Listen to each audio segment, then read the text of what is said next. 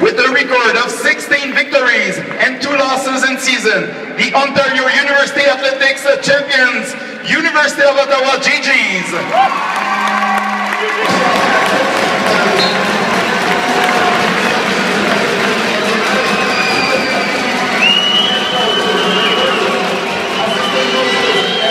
Ben, je pense que premièrement, on était une grosse équipe de bloqueuses. Ça, c'est comme un énorme plus. Deuxièmement, on a eu un parcours qu'on a affronté beaucoup d'équipes du Québec, beaucoup d'équipes d'Ontario. Fait qu'on a eu beaucoup de diversité. On s'est fait ramasser en 3-7, on ne comprenait pas à la fin. On a battu en 3-7 sans avoir d'adversité. On est allé en 5-7. On a tout eu. Puis je pense que cette diversité-là nous a apporté comme vraiment un apprentissage.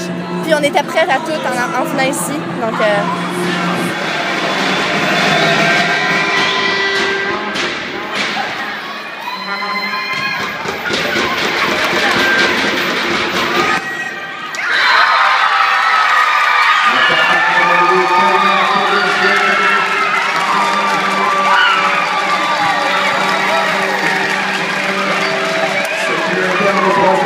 I just owed them that kill. I'm just glad I did it in such important game.